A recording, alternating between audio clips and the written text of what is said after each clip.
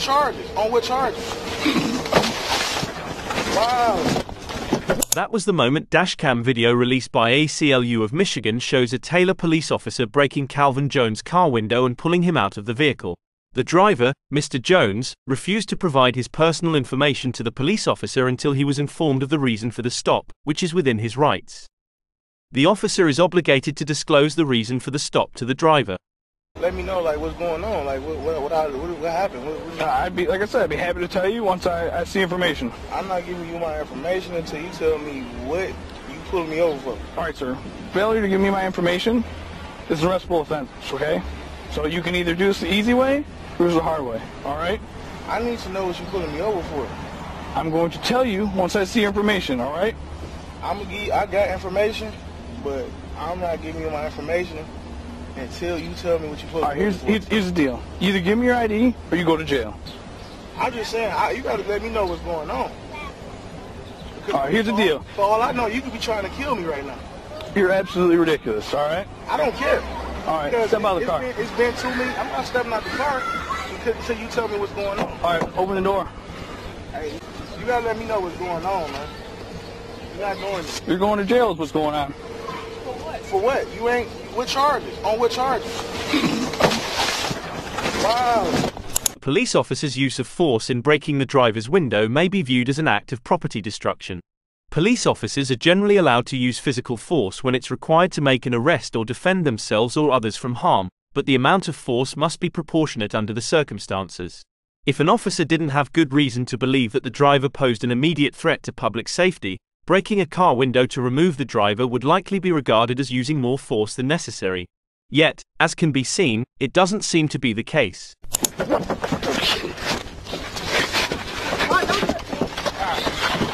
out of the car now.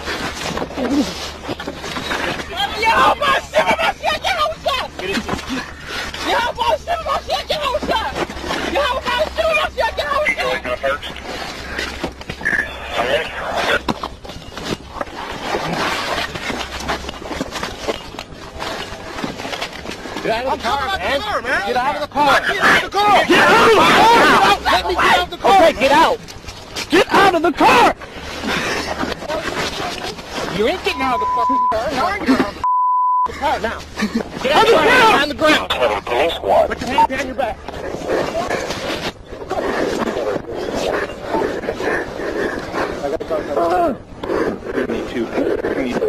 Your hands, man. Put your hand behind your back. Put your hands on the car. I'm sorry? Put your hands on the car. Don't touch my phone. Get it out of your hand. Put your hand on the car. Grab my phone! Police brutality.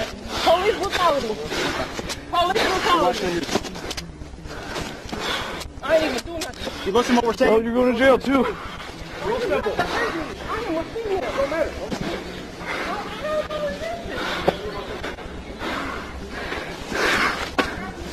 Alright, what's up? Get them up. Alright. I'm going to roll you over, right? Listen. Roll you over. Get your knees, stand up. Get your knees up.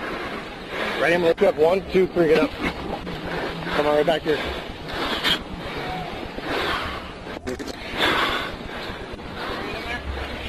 We can learn 4 things from this situation.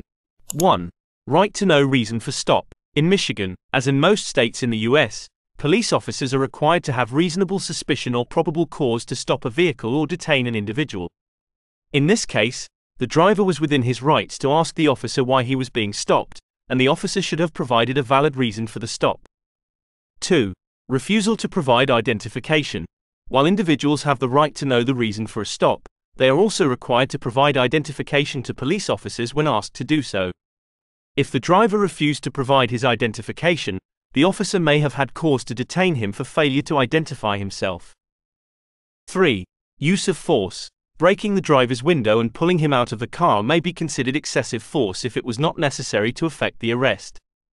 The officer's use of force must be reasonable and proportional to the circumstances, and should not exceed what is necessary to achieve a legitimate law enforcement purpose. 4. Arrest. If the driver was arrested, he would have been taken into custody and charged with a crime.